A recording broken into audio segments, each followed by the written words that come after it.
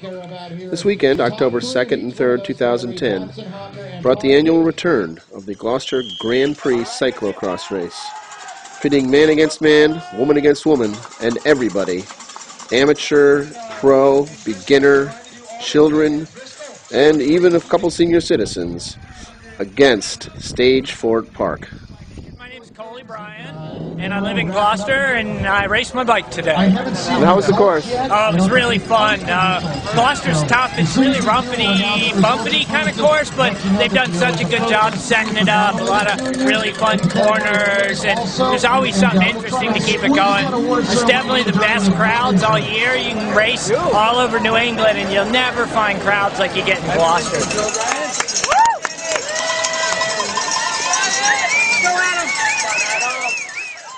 The race not only brings experienced riders like Coley to the course, but also brings newcomers and old-timers alike. I'm 17 from East Lyme, Connecticut, and I race for Mystic Velo / Watson Cycles, and I'm here with my grandpa.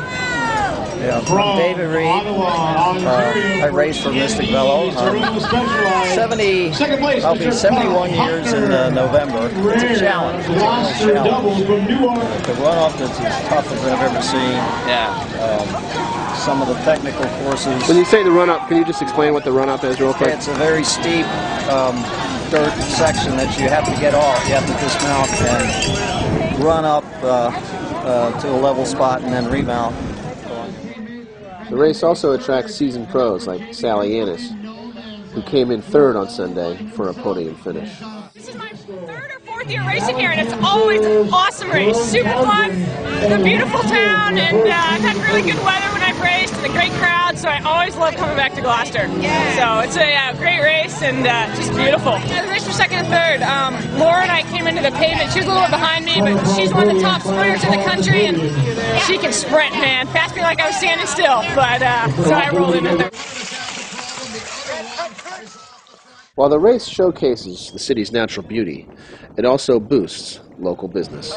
My name's Scott Bumpus. I'm the owner of Seaside Cycle in Manchester, Mass, and I am the director of the hospitality tent for the Great Brewers Grand Prix of Gloucester that's put on by our cycling club, Essex County Velo.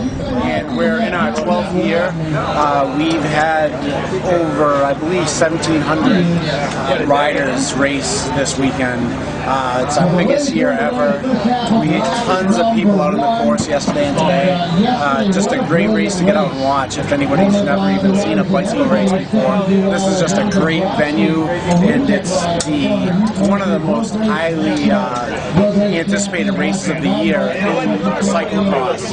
Everybody across the country in the sport knows about this race, and some of the top pros say it's the best course and best venue anywhere. So it's great for business here. It's great for people booking hotel rooms. I've got people that have been coming in my shop from California and Canada as a result of the race. So it's really been phenomenal, and the local support's been unbelievable. So we're really fortunate that Gloucester supports the event the way they do, and the people that run the park and everything. It's all come together seamlessly. So we're really happy with it this year. Now that the race is over, the park will soon return to normal, at least until next year when cyclocross returns.